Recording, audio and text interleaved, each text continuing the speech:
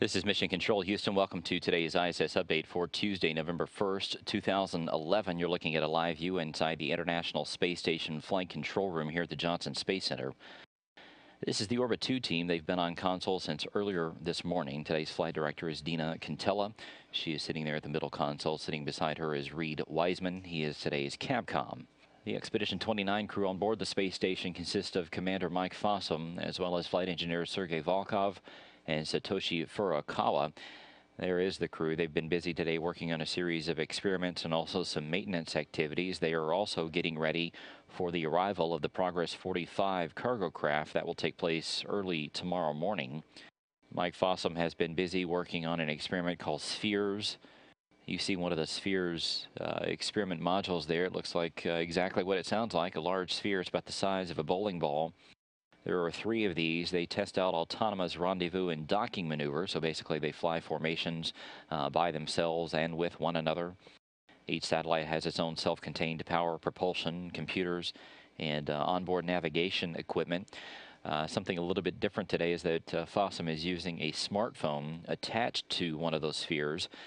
That smartphone is employing its use of a camera, some video, and also some Wi-Fi.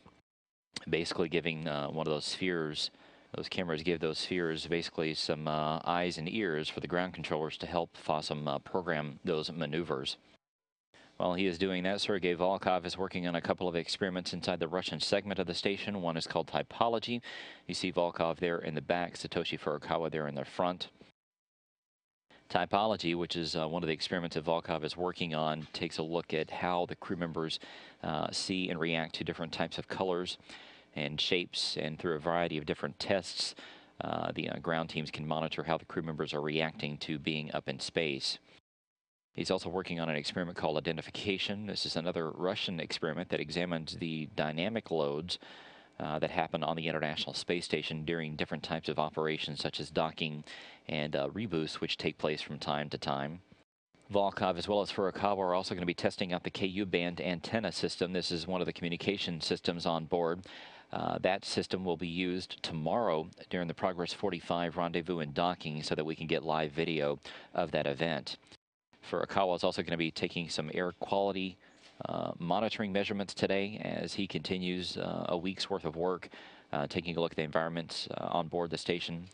He worked on some of the water yesterday to make sure that it is acceptable for the crew to use, and he will take some samples today of the air on board.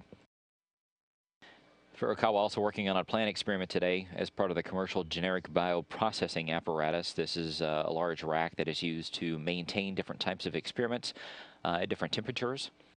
So he will take care of that. And the crew also has some crew Earth observations today of Egypt, Africa, and Hawaii. As we mentioned, the Progress 45 on its way toward the International Space Station. It launched Sunday morning at 5:11 a.m. Central Time.